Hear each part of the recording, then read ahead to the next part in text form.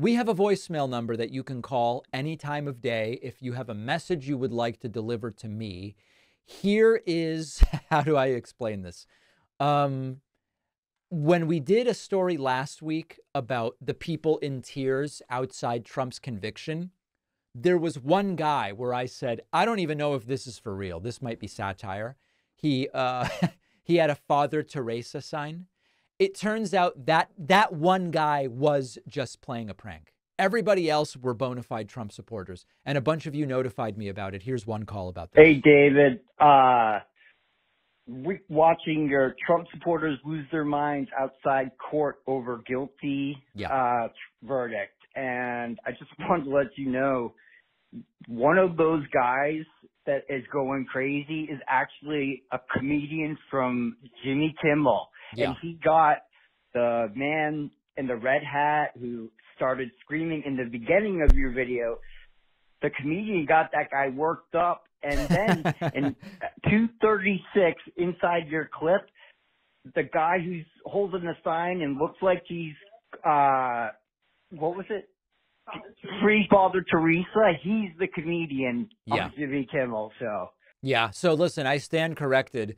Of the 12 Trump cultists sobbing and screaming after Trump's conviction that I played for you last week, only 11 of them were bona fide cultists sobbing and screaming over Trump's conviction. One guy was a comedian from Jimmy Kimmel. So life imitates art, art imitates life. When we say indistinguishable from parody, it's really taken on a very specific and real meaning when it comes to MAGA and the Magapotamians and the Magadonians. So they got me. One of the 12 was not a genuine supporter of Donald Trump. We've got a great bonus show for you today. Hey, the weaponized justice system of President Joe Biden is now moving forward with the Hunter Biden trial. What?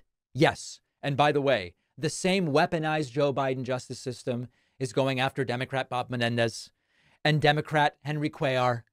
Oh my goodness. Joe Biden has weaponized the justice system against all these prominent Democrats?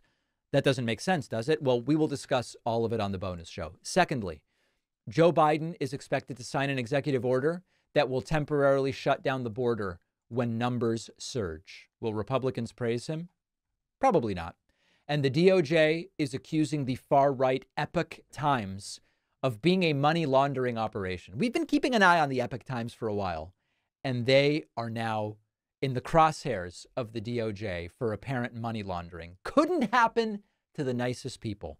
All of those stories and more on today's bonus show. Oh, the bonus show where you want to make money. Please. Everybody else that makes money to fund themselves is bad. Get instant access to the bonus show by signing up at joinpacman.com. I'll see you then, and I'll be back tomorrow.